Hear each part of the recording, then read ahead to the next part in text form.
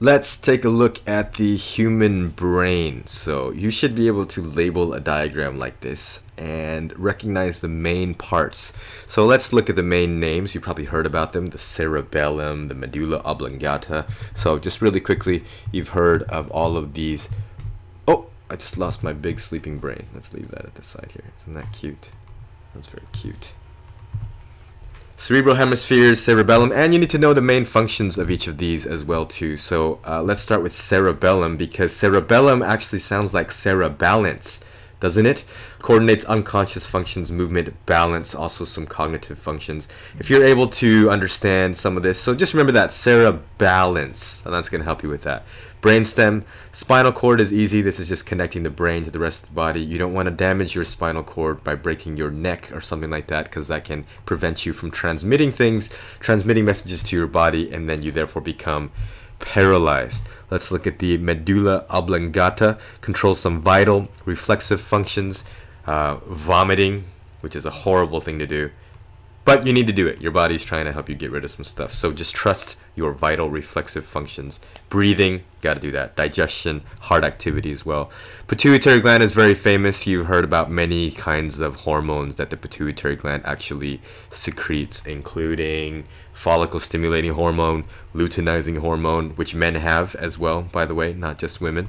The hypothalamus is very important for controlling all things related to homeostasis. So you've got hormone regulation coming from hypothalamus. So actually messages from the hypothalamus actually tell the pituitary gland sometimes when to secrete those particular hormones. So regulates the internal environment. And hypothalamus kind of sounds like homeostasis, doesn't it? There you go. Finally, the cerebral hemispheres. That's where all your creative thought, memory, thinking, learning, emotions come from. Alright, so that is your brain. Can you remember? Go ahead, take a look at this, pause the video, see if you can match all these up. Which ones of these? Remember cerebalance, hypothalamus sounds like homeostasis, etc., etc. You can try those out. Okay, how do we know what we know about the brain and what parts actually do various things? So, I mean, there are some ethical issues that are involved here, but in my mad science lab, I could actually start opening up the brains of animals, and literally this has been done before. I'm sure this is controlled much more carefully now, but I don't know. It's a good debate to have. Research has been done where the optic nerve was rerouted into an auditory area of the brain. What? The animals developed the ability to process the visual information in what was considered to be an auditory part of the brain. So you can, seems like you can make connections between different parts of the brain by doing some mad science rewiring. Occasionally some crazy accidents happen, like this. You've heard of this dude, Phineas Gage. Had an explosion occurred, and he had this big metal rod driven straight through his head, and people said he was a bit of a meanie afterwards. So behavioral change, he survived it. So this is useful for scientists. When humans suffer brain damage and develop lesions, parts of the brain that are actually not functioning or have changed function, it is possible to study the effects of the damage to certain areas and the resulting loss of function. So people who get damage in the left side of their brain sometimes have difficulty with their language, with their use of words, forming sentences and things like that. So if we were crazy, we would just take some kids and put them in a lab, you know, get thrown in jail and open up their brains and start doing all kinds of damage and see what kinds of things it actually could cause. But thank goodness we have laws in place to protect ourselves from that.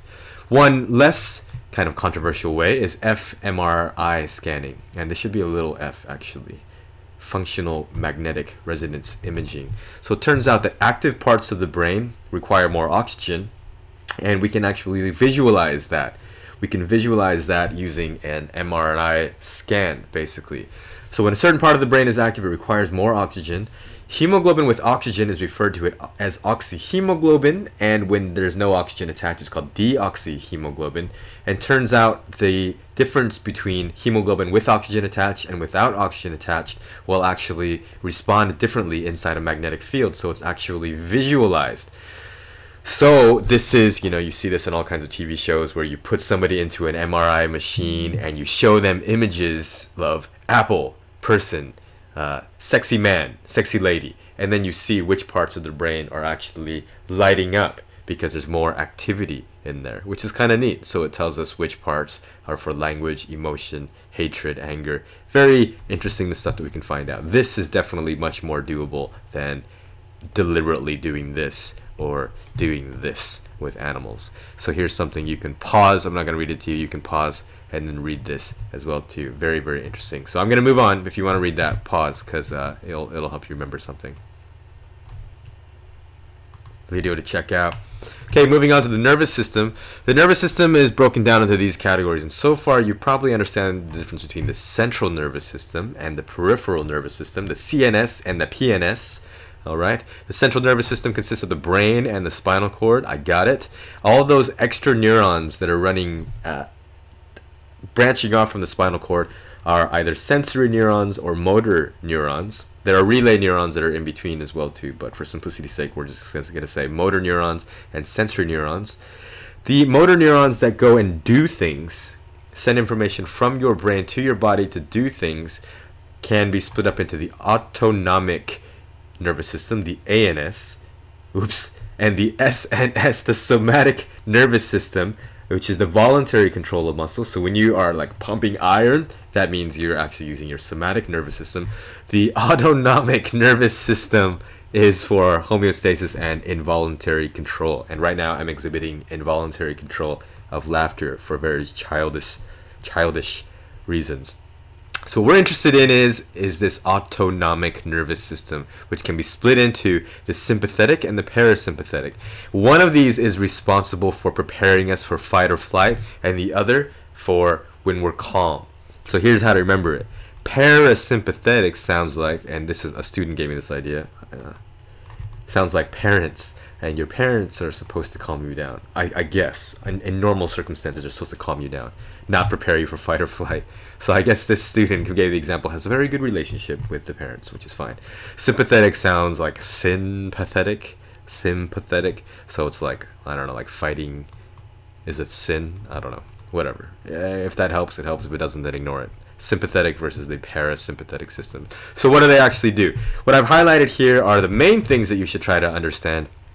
So here's what happens when your sympathetic system kicks in. Sympathetic is sin, right? So prepare for fighting or running away. And if you're matched up with a person who's clearly bigger than you, you make a smart decision and run instead. They probably won't chase you either. Sympathetic system is going to help dilate your pupils. By dilating your pupil, it's kind of like a camera lens. It narrows the what am I trying to say, the depth of field, and allows you to focus in very specifically on the actual target you're looking at. Your heart rate accelerates, okay, pumping more oxygen to the rest of your body. Digestive activity increases. We're rerouting the blood flow to other parts of your body like the muscles and stuff like that. Stimulates glucose released by liver, so the glycogen that was stored here, we need glucose going straight to the muscles to maximize ATP production for fighting, and so that's going to be important right there.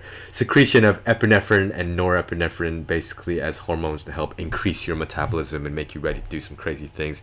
When you're calm, the parasympathetic system kicks in, parents, constricting your pupils. You don't have to allow as much light in, and it protects your retina a little bit more.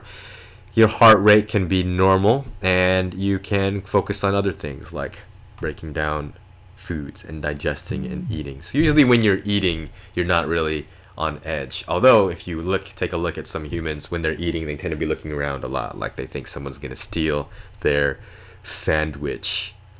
All right, I'm gonna split this up into two parts. We're reaching 10 minutes here. In the next part, we're gonna be talking about pupil reflex, how pain is perceived, and I think that's it.